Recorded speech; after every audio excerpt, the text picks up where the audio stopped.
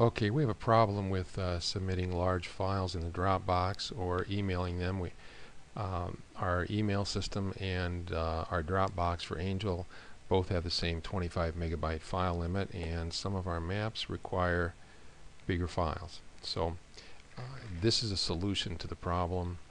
Another solution is you can just drop by my office if you have the file on a USB drive, and we can just copy it.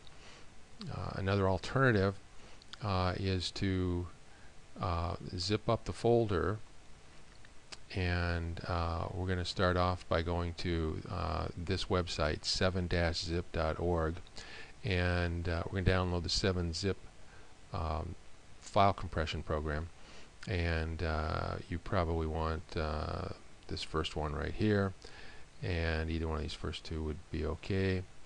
And I've already downloaded it, so I don't have to do that, but this is where you go if you want to download it yourself. Okay, and then what we're going to do is we're going to go to my chapter 5 folder on SRepress GIST1 My Assignments chapter 5, and this is the folder, and I am going to start up 7-zip.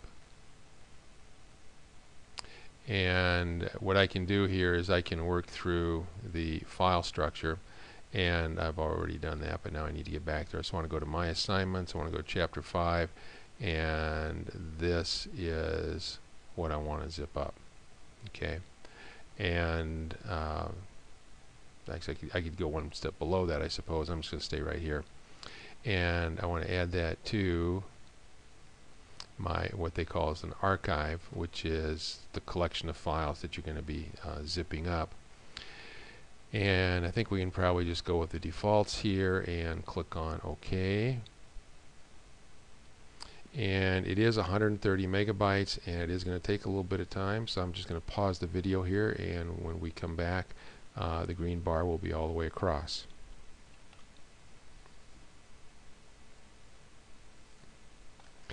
Okay, we're back. It took about 2 minutes or so to create this 7Z file, and the size of it is more than 2 times the size, maximum size for either Angel's Dropbox or for our email. So we're going to have to split it into at least 3 pieces. So when you've got the 7Z file here, click on it and go to your file menu, and what we want to do is we want to split that file up. And I'm going to put it in my chapter 5, which is basically right here, so they should appear underneath my list here. And then you can say how big you want the volumes to be, and I want, we'll do 20 megabytes. And don't forget to put the M on the end, otherwise it'll split it up into 20 byte units. And click on OK.